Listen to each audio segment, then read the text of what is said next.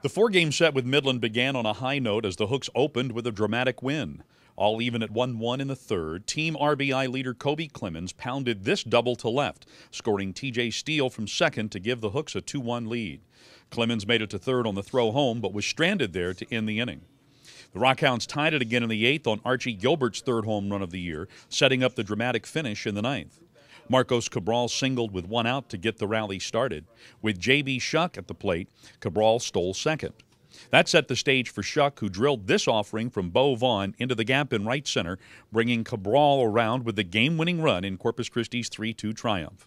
Shuck talked about the hit afterwards. I was just going up there knowing I could do it, and making sure I got a pitch to hit.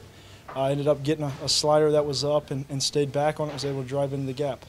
The momentum from Monday's win didn't quite carry over for the Hooks into Tuesday, but things looked okay early on behind the pitching of 19-year-old Jordan Lyles, who recorded a season-high 9 strikeouts in his 6 1/3 innings of work.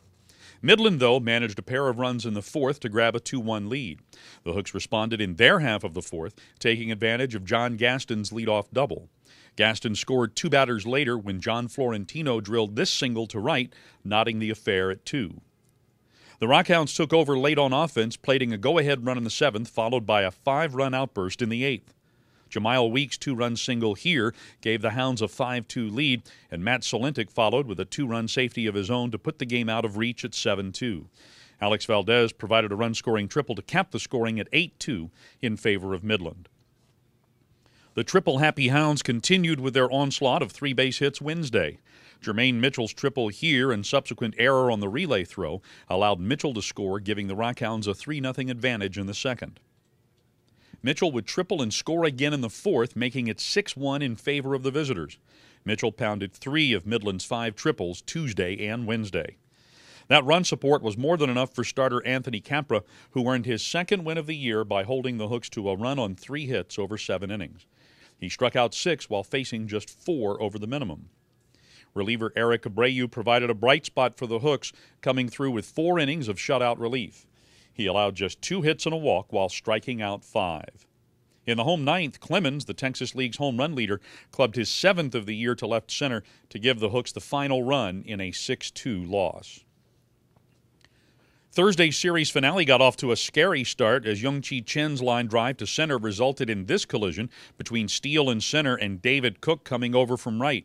Steele took the brunt of the collision and was slow to get up, but remained in the game. The Hounds would take advantage of that play to score twice in the top of the first. Corpus Christi, however, stormed back thanks to Ben Hornbeck's lack of control. Shuck singled to open the home first, and the Midland starter walked the next 3 batters to get the Hooks a run. Herman Duran's sacrifice fly tied the game, and Cook followed with this ground ball that played at Steele for a 3-2 Hooks lead. Midland equalized in its half of the second on Mitchell's RBI single. Hornbeck found the reins on his control, and the game remained tied at 3 until the 6th.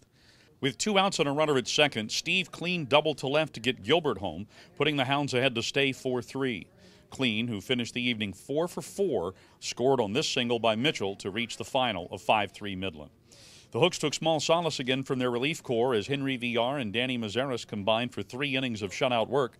Villar, who lowered his ERA to 0.71, retired all 6 men he faced, striking out 3. Corpus Christi stands with a record of 9-11 entering the extended weekend series with Frisco.